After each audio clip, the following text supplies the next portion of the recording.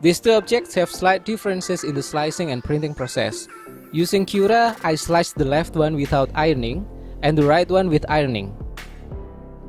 This one is printed without ironing. Here we can see the details of the top surface. The texture is a bit rough.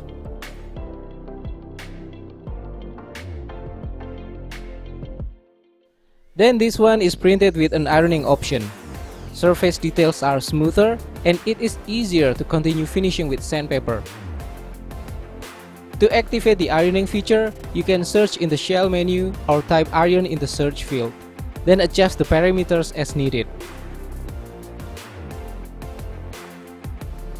If you like this video, don't forget to subscribe and have a nice day.